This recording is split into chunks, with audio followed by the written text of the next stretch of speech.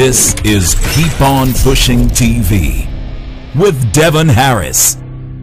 You know, it's not that I don't think there are differences in talent. Sometimes people ask me, like, do you think we're all equally talented? I don't think we're all equally anything, right? Every person is their own unique self. I can even think of just myself within my own personal experience. I can tell you I'm more talented at psychology than I am at, say history or, there's a long list of things that I don't think I'm especially talented at. So it's not that I think we're all equally talented or that there's no such thing as intelligence.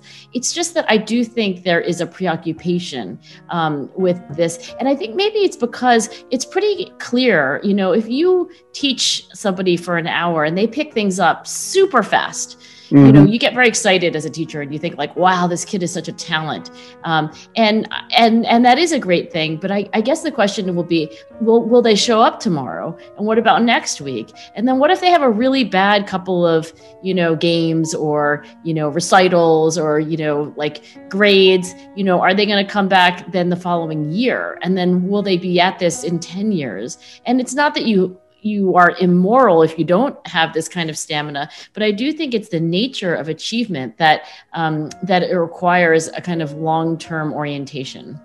I think when I was a teacher, which was in my 20s, I was a teacher in the New York City public schools and then in the San Francisco public schools. And I think what I saw was that talent wasn't enough. I had very, very bright kids who I thought, oh, for sure, this kid's going to be at the top of the class at the end of the year, but turns out maybe not. And I also had kids for whom, every step in their progress was a really, hard fought step. And many times they surprised me. I don't want to say that grit is the only thing other than talent that you need. I mean, there's social intelligence and there's empathy and there's also a kind of like self-discipline, which I think is a little bit different from being passionate about what you're doing. Like, Can you get yourself to do things that are kind of boring when you have to?